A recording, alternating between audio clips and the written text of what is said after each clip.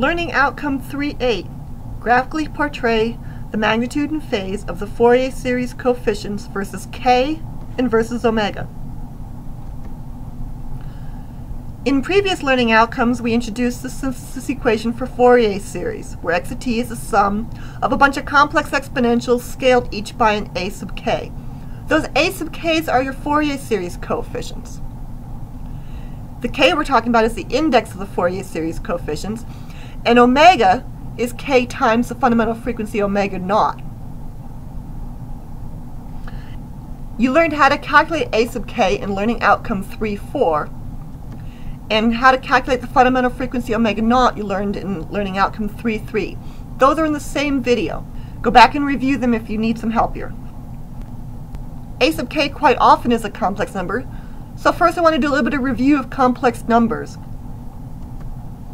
We can write a complex number, a plus bj, in a form we call a rectangular form or Cartesian form. For instance, 2 plus 2j is a complex number written in rectangular or Cartesian form. That same number we can write as 2 square root of 2 angle 45 degrees, and we call that polar form. And if we write it as 2 square root of 2 e to the pi over 4, we call that polar or exponential form. How do we come up with those numbers? Let's think about the complex plane with the real axes and the imaginary axes. Locate that point on the plane. It has a real value of 2 and an imaginary value of 2j. That's the rectangular Cartesian form of it. If we consider that same point and its relationship to the origin, then we're talking about it in the polar form. The distance of that point from the origin is 2 square root of 2, Pythagorean theorem. The phase, or the angle that the line connecting that point and the origin makes with the positive real axes, is the phase. And for this particular example, it's 45 degrees. We quite often use radians instead of degrees, therefore pi over 4. Here's an example from the Learning Outcome 3.3.3.4 video. X of t is cosine of 2t plus 3 sine of 4t minus 5. We calculated in that example that a sub k's were as listed here, with a fundamental frequency of 2, and all other a sub k were 0. To work on learning outcome 3.8, we want to take these a sub k and graphically portray their magnitude and phase. Notice that these are complex numbers.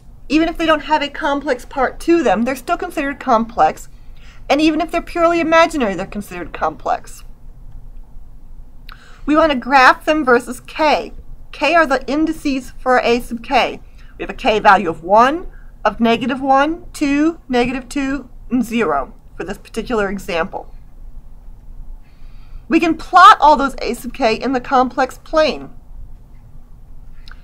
For our k of 1, we have a sub 1, which is a value of 1/2 that's on the real axis, and it's 1/2 unit away from the origin. Therefore, its magnitude is 1/2.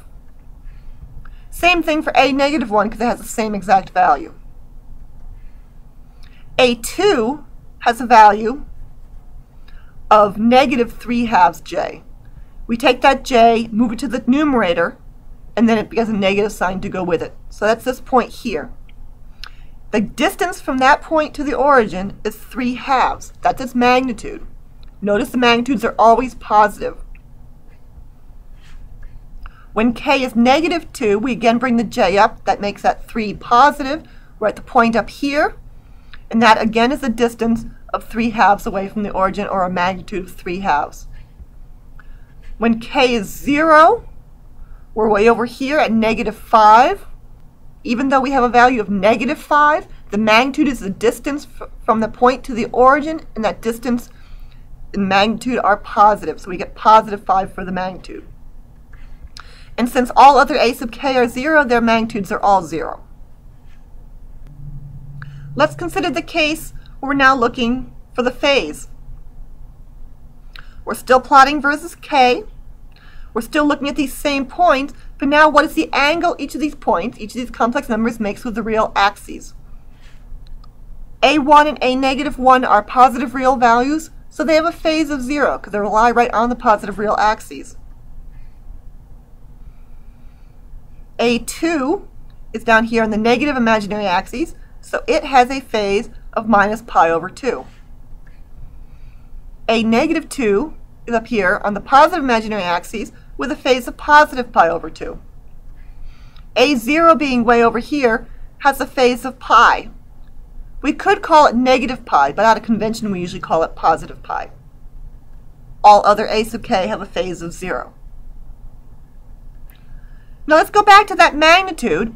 Part of this learning objective is to plot it versus omega. That means we want to plot with our axes being omega instead of k. We can accomplish that by remembering that omega is k times omega naught, and we know that omega naught is 2. So if we take each of our k values and multiply them by 2, we've now changed our axes from a k-axis to an omega axis.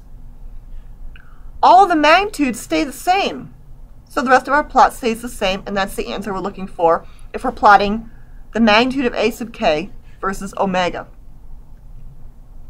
Similarly, when we're talking about the phase of a sub k versus omega, it's those same phase values, but instead of k, we switch it to an omega, and then our axis changes because we're going to scale each of our k values by an omega naught, which is currently 2.